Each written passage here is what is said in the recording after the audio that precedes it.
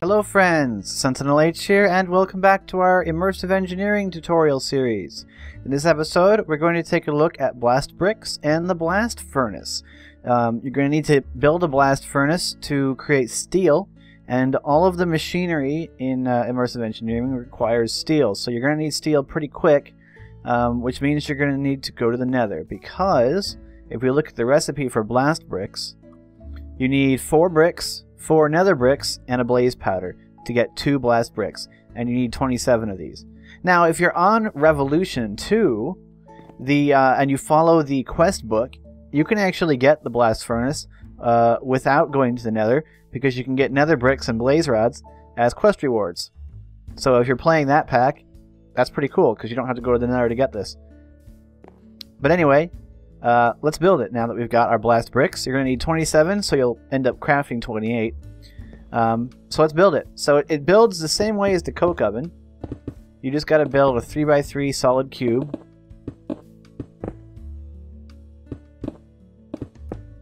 Alright, and then whack it with the engineer's hammer. And there you go. It's a crude blast furnace. Now if I right click on this, you can see the GUI. You put a fuel source over here, and iron ingots here, and what you get at the other end is steel ingots and slag. Now there are only 2 types of fuel that you can use in the blast furnace. You can use charcoal, or you can use coal coke, or blocks of coal coke, or blocks of charcoal. But charcoal and coal coke are the only things you can put in here, and conveniently, those are the 2 things that are produced by the coke oven.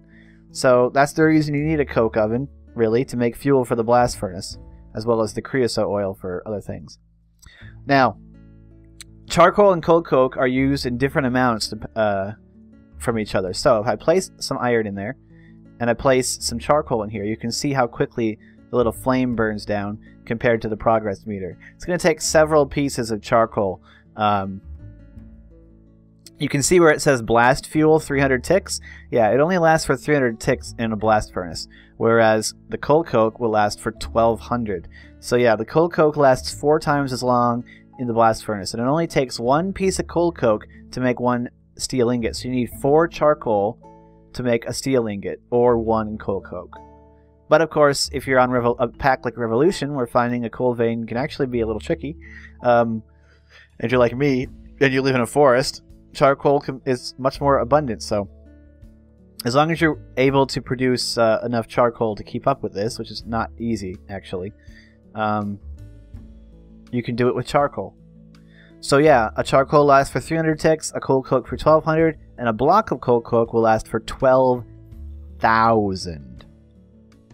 And remember, 1200 is enough for an entire steel ingot, so 12,000? That's a lot of steel ingots, man.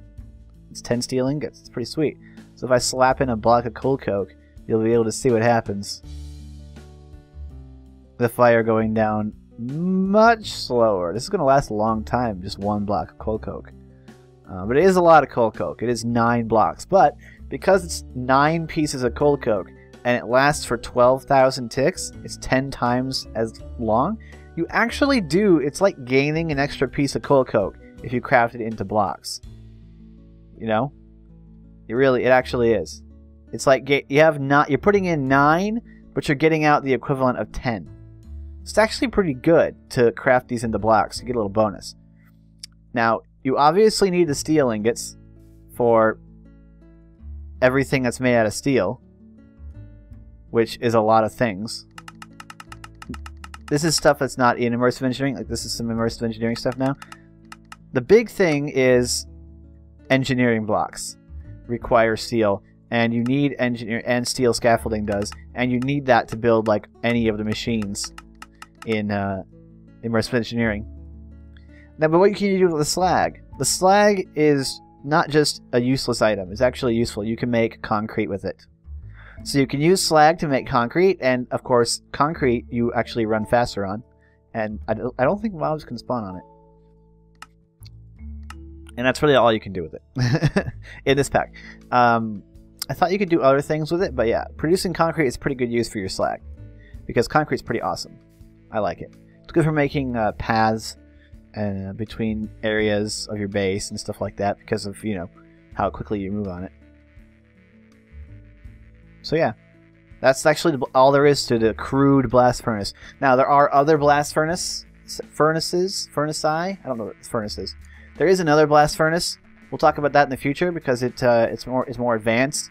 But now that we talked about steel and production and the blast furnace, we'll be able to go into some more cool stuff, some like machinery and things.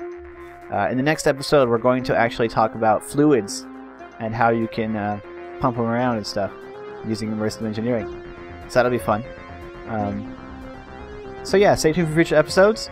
I'm SentinalH, and I'm signing out.